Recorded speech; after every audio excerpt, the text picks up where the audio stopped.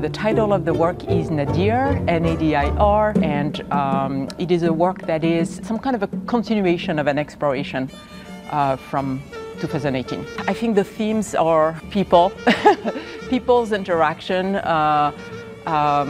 different ways people can be together in a playful type of situation, or a group of people submerged by melancholy, for example. It's something that I'm noticing a lot in my work. I'm also quite fascinated by group movement.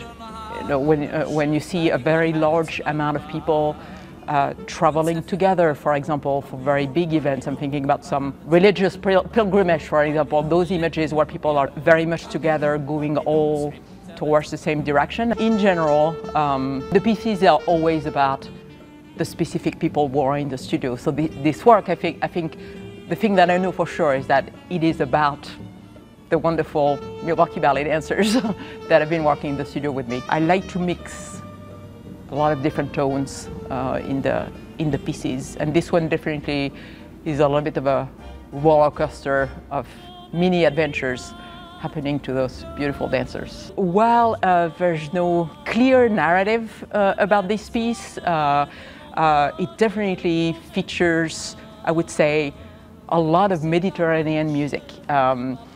So it's very large on purpose. It is Mediterranean of southern France. Audience members will hear different dialects of Italian, for example, Neapolitan dialects and other Italian dialects, different dialects of Arabic, right? The piece is set in the 50s, which is a complex era, but often associated with joy.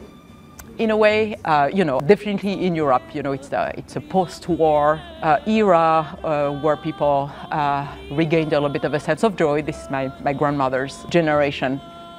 So I think a lot of the piece is actually also maybe a little bit of an imaginary interpretation of some of the stories that she shared with me. Yeah.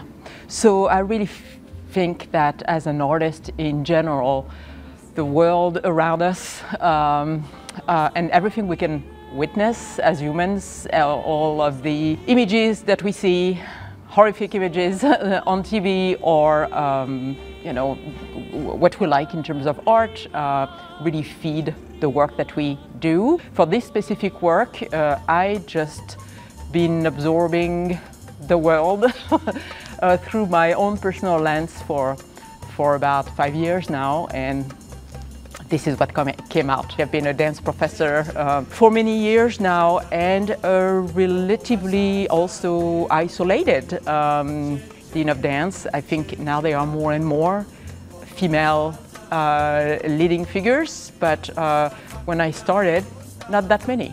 A lot of the directors were males. I am especially happy to be in this program, sharing the stage with two fantastic female choreographers.